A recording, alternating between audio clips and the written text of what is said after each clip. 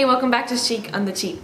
So this week I'm still working on the new room in my house that's going to be all decorated in shabby chic, and I wanted to come up with a cheap way that I could do a high impact wall grouping, and thanks to Goodwill and garage sales I found some stuff to work with, so I hope this inspires you and gives you some ideas for your house. Check it out.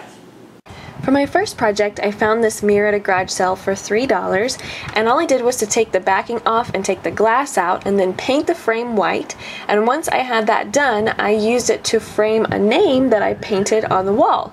So this is a really easy project, but it has a high impact. You don't have to put a name in there. You could put whatever you want to. You could buy the stick-on vinyl letters, and it's a great idea for high impact at a low cost. For my second wall grouping, I bought some frames at garage sales and Goodwill, all for under $5 total. And the great thing about this is you can buy frames that don't have glass or backing and it works fine. And I painted all those frames white again to match. And here's the grouping that I put together. So in each of the frames I just hung them on the wall, and then I actually just put things in each frame. The flower I hot glued to the wall as well as the little bows.